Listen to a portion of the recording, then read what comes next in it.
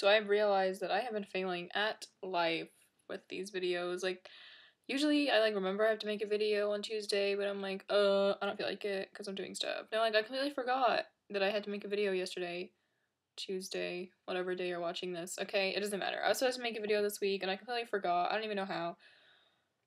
Whatever. It's just school is especially today, physics lab. Oh my god, 3 hours in one room playing with damn motion sensor, trying to get your velocity to stay constant or gay stuff. I don't even know. Okay, but it was dumb. And when your lab TA is Indian and you can't understand anything he says, and whenever he says cosine theta is, what was it? Cos theta? Cos theta? I don't know. Whatever.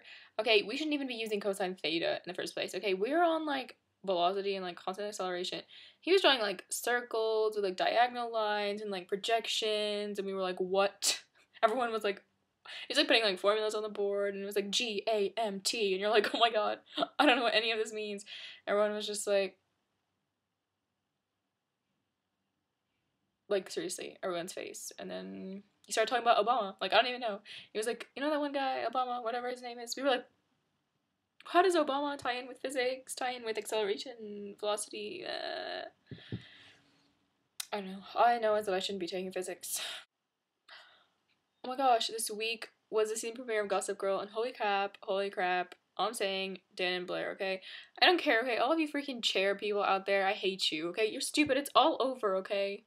I'm so over it. Their relationship is so annoying.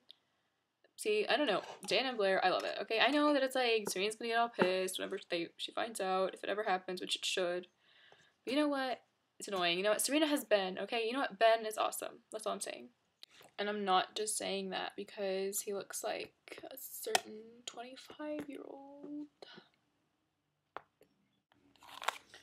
I've been reading this book, Looking for Alaska by John Green. I'm halfway pretty much.